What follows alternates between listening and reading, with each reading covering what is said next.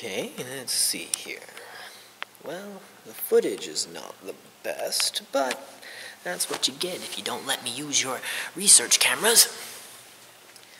What I see is what you get.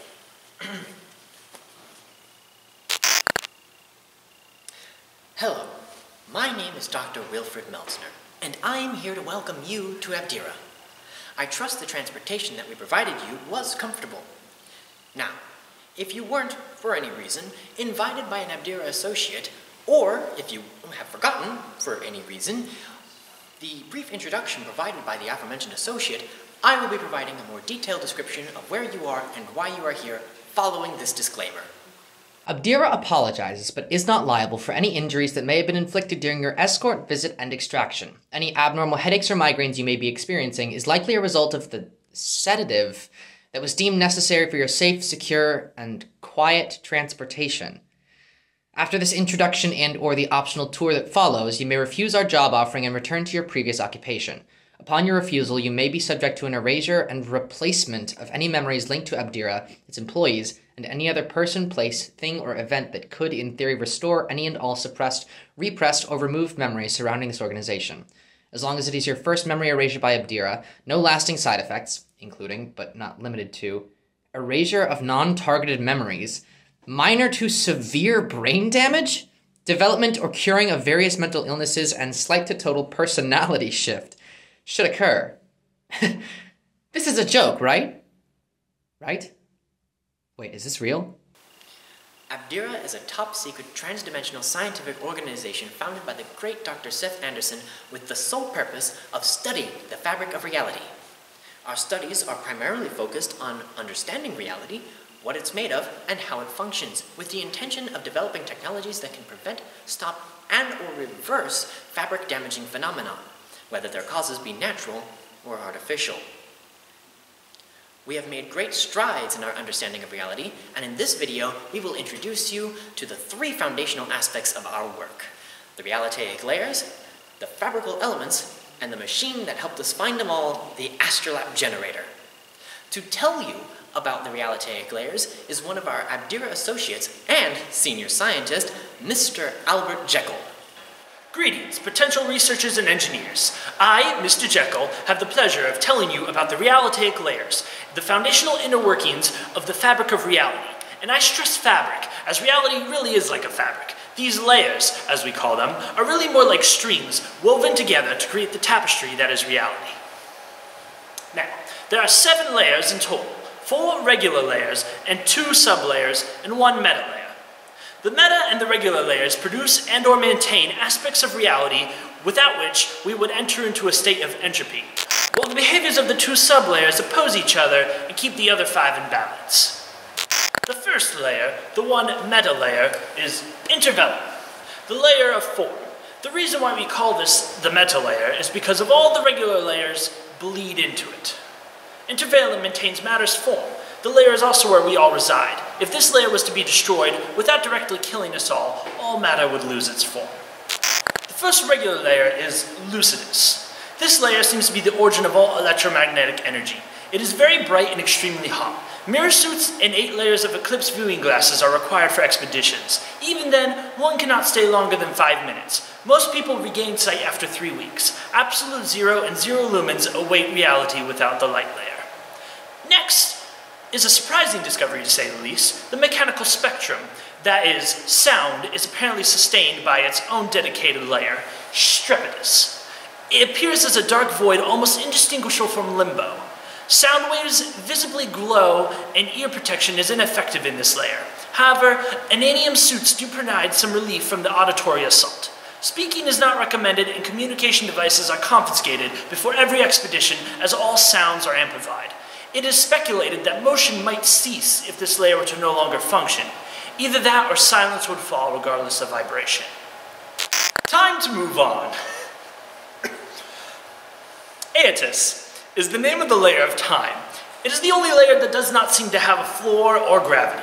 The space itself is filled with an infinite nebulous cloud of temporal mist.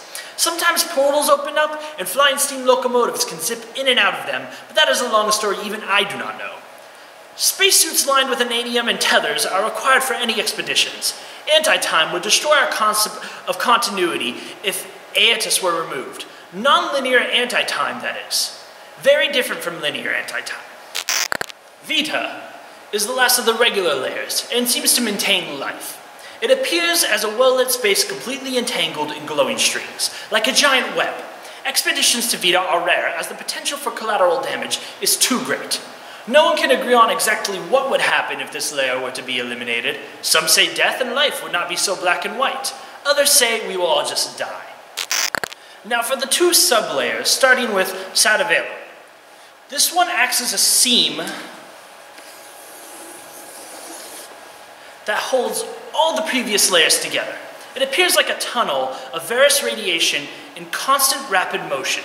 The cosmic currents in there are too strong for any living thing to survive. We don't even have a vehicle that can safely traverse Sadavelum, for now.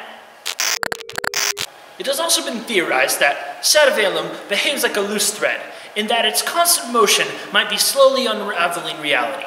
Aside from Introductory, it is the only layer that is not accessible via the astrolabe. Finally, we have reached Limbo. This layer acts like a buffer, pushing the layers apart, keeping them from colliding. It appears as a black void with clouds of Verzertium drifting about. The layers pressed up against Limbo give its different corners their own haunting aspects and experiences as well. For example, those exploring Limbo's Lucidus Strepitus zone will experience and encounter visual and auditory phantasms. There are many mysteries within. Due to a recent incident, information pertaining to Limbo is now on a need-to-know basis. On an unrelated note, all expeditions into Limbo are no longer required. We already know what's in there. We were in there. Now you are free. Mr. Jekyll, we're done. Huh? Oh, my apologies. Is everything all right? I have a meeting with the supervisors scheduled for next week. Oh my. What about, if I may ask? I do not know, and that's what concerns me. I swear, if this is about Thomas again, I never should have recruited that boy. Hey, Nicholas. Oh, sorry. Mine's a little frazzled from the trip. Fabrical elements are unique materials and elements found in the realitaic layer. They could be made artificially or found naturally occurring in the universe or extracted from a crack in reality. A primary use is for a key to open up doors in the layers via the astrolabe. Ananium is Intervalium's fabrical element. It's pure light blue metallic substance with extreme durability. Pure ananium acts as a perfect insulator for fabrical energies, as they seemingly vanish within its metal-like structure. Primary uses for ananium could be for hazmat suits or the rings for the astrolabe. Ananium has a naturally occurring state, also known as void steel, vantablack in appearance, and will implode in a short-lived vortex if ignited too quickly, which makes it incredibly dangerous to purify. Luminium crystals found naturally in Lucidus are glass-like crystals that shine incredibly bright, and you can mix them with glass to dim luminium's glow, but they are primarily used to enhance any light passing through them. This quality makes it crucial for constructing a also known as the I personally attached to a experimental robot named anyway. Sonic radiation, as it already says, is basically what it says on the tin.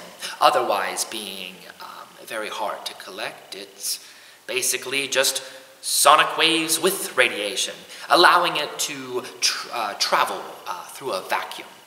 Now, If we did find a way to contain and manipulate this, it would be easier, but we usually leave that to a mostly regulated singular facility. Somewhere. Temporal mist. This one's fun. It basically looks like a glowy mist, and it emanates a general temporal energy. Prolonged exposure to minute quantities can greatly slow the effects of. If used correctly, you could, or perhaps. Don't believe me? Well, there's a whole Atenvia, or as some of us like to call it, lifelines, are glowing strings that are woven together in the mists of Via.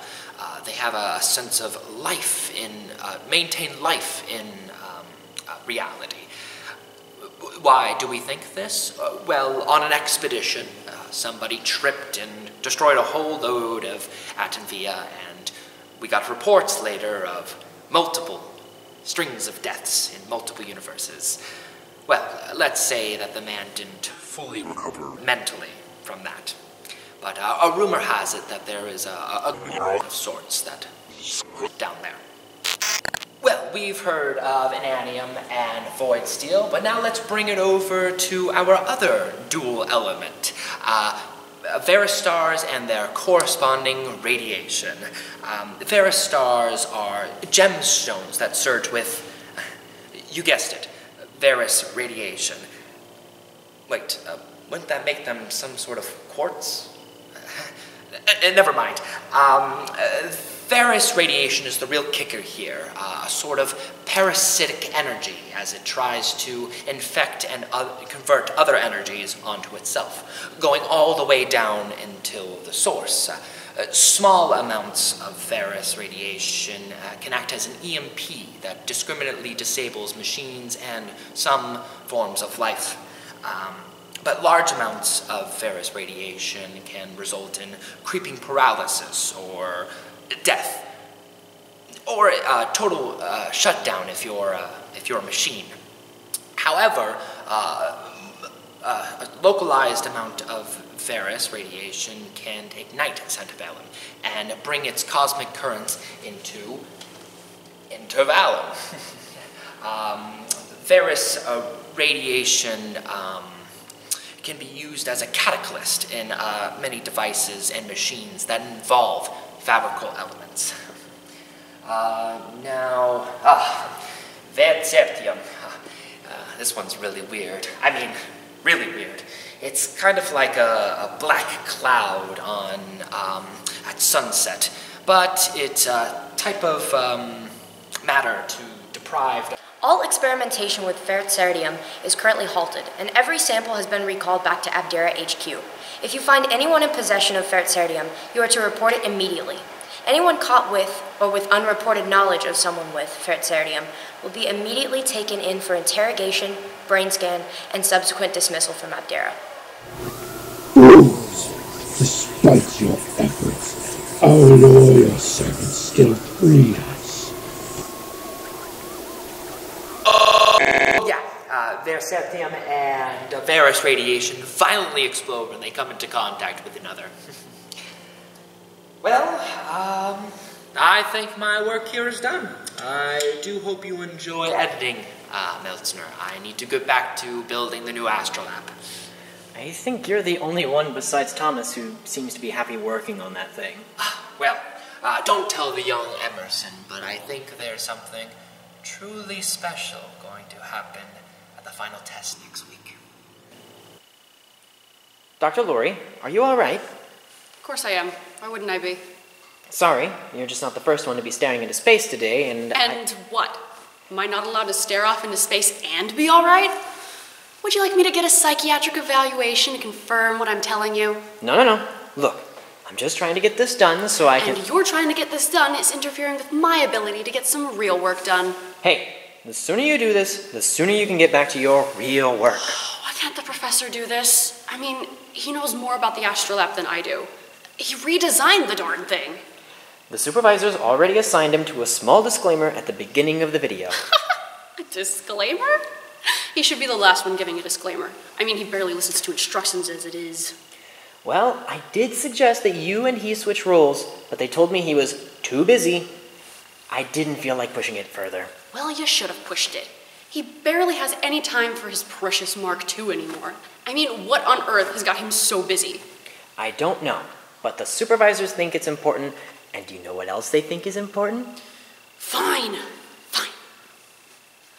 The great and magnificent astrolab was built and designed Dr. Lori! What? Would you please be professional with this? That way you can get back to your important work without further interruptions from me or the supervisors. Fine. The Abdera Science Twin Ring Realitaic Layer Access Point Generator, or astrolab, is a machine that uses centrifugal forces created by the opposing rotations of twin enanium rings and fabrical elements to open portals to the realitaic layers. The founder and CEO of Abdera, Dr. Seth Anderson, invented the astrolab to test the effects of intense, focused gravitational fields on the fabric of reality. Eventually, they threw a chunk of enanium in it, and it shattered into 1,000 pieces, which then turned the rings into 1,000,000 pieces, which then shredded the room and the room next to it. When they rebuilt the facility, they beamed high-intensity light into the rings, opening a portal to the first identified layer, Lucidus. For years, we used the same design for the astrolab, 2 rings cradled in a pair of tires each.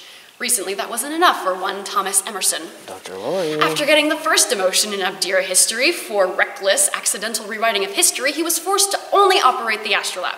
Then when people got too scared to use the thing after a mysterious incident, he got bored and redesigned the whole thing to be safer and more efficient. Dr. Lori. Please, he only came up with the thing just to get his position back, like a redesign would fix what the anti-clock did to my family history.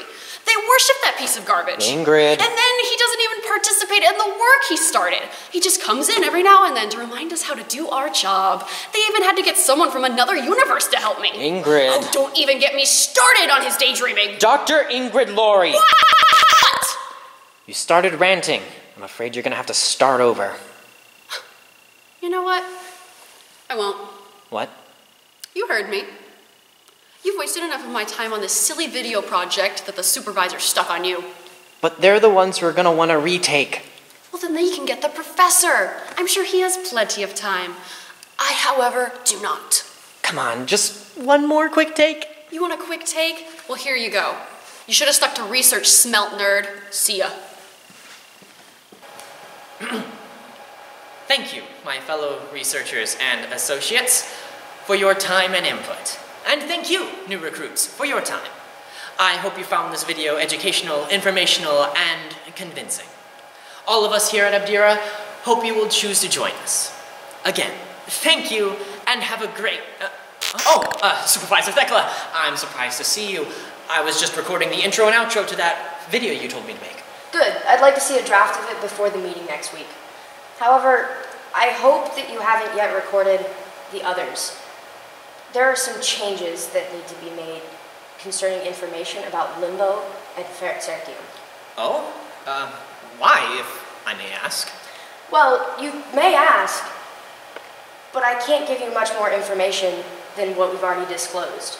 Do you remember the incident about 10 years ago?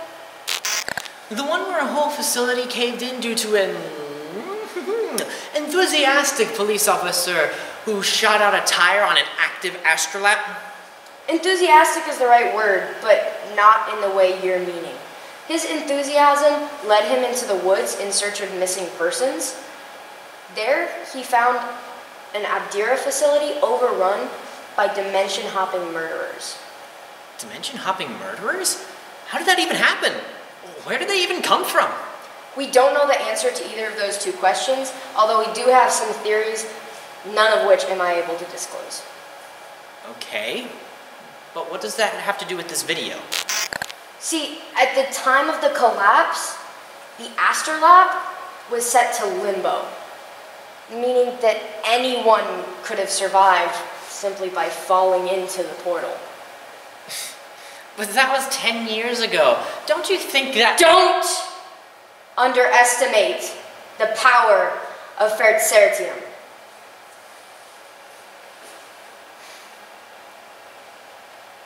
need to halt any curiosity by making all information about Limbo and Fertsertium need to know only. Then we can fill in any holes to appease the masses. Well, I already recorded the others. Then get them back in here. Well, I should be able to get Mr. Jekyll back, but Nicholas and Dr. Laurie are going to be a bit difficult. I already had a hard enough time getting Nicholas in here, given the fact that the Astrolab Mark II is scheduled to be done by next week. And Dr. Laurie is all but ready to spend a night building her own assistants to help her finish on time. She can be a bit extreme. We'll have to talk to her about that. For now, I'll just record some messages that we can play over the sensitive information. It'll be faster that way anyways.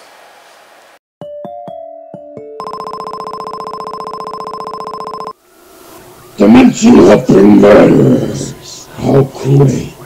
We're all so much more than that. Ignorance may be bliss, Abdera, but willful ignorance kills more cats than curiosity.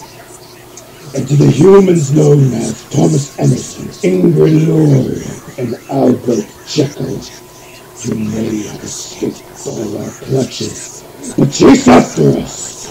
You surely will do ours, the hands of Regnum Metals, and we, that ship will take the utmost pleasure in feasting on your life force, Emerson. You have been warned.